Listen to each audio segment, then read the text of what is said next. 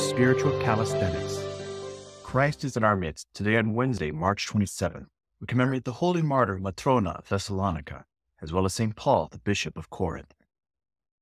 This martyr was the servant of a certain Jewish woman named Bandila, the wife of the governor of Thessalonica.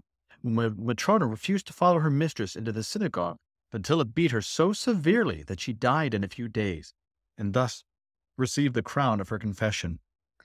O Lord Jesus, unto thee thy lamb doth cry with a great voice. O my bridegroom, thee I love, and seeking thee I now contest, and with thy baptism crucified and buried, I suffer for thy sake, that I may reign with thee. For thy sake I die, that I may live in thee. Accept me, offered out of longing to thee, as a spotless sacrifice. Lord, save our souls through her intercession, since thou art great in mercy. Continuing on, as we see again within the prophecy of Isaiah, that we see that the Lord is going to bring ruin to those who are haughty upon the earth, who do falsehoods and lying, and everything is bitter as a result. And so we see that the Lord, who is our righteous God, who loves us, is also a righteous God of judgment, and his judgment is coming.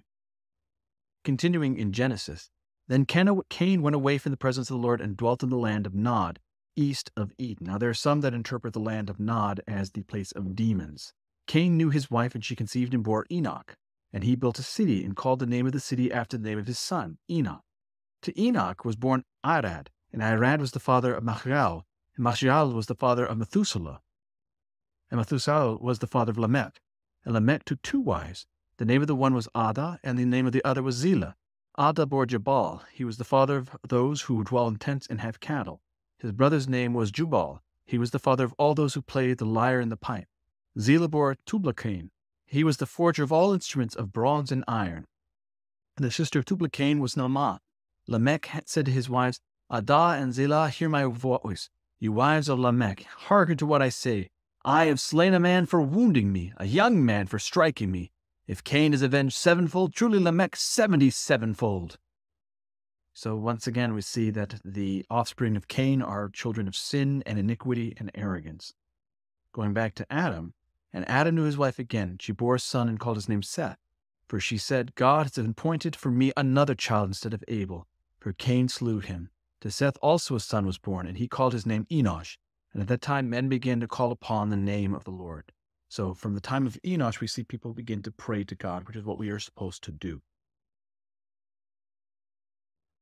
Continuing on with Proverbs, drink water from your own cistern, flowing water from your own well. Should your springs be scattered abroad, streams of water in the streets, let them be for yourselves alone, and not for strangers with you. Let your fountain be blessed, and rejoice in the wife of your youth, a lovely hind, a graceful doe. Let her affection fill you at all times with delight. Be infatuated always with her love. Why should you be infatuated, my son, with a loose woman, and embrace the bosom of an adventuress? For man's ways are before the eyes of the Lord, and he watches all his paths. The iniquity of the wicked ensnare him, and he is caught in the toils of his sin. He dies for lack of discipline, and because of his great folly he is lost. My son, if you have become surety for your neighbor, have given your pledge for a stranger, if you are snared in the utterance of your lips, caught in your words of your mouth, then do this, my son, and save yourself, for you have come into your neighbor's power. Go, hasten, and importune your neighbor. I hope that you've enjoyed today's Spiritual Calisthenics. Have a blessed and wonderful day.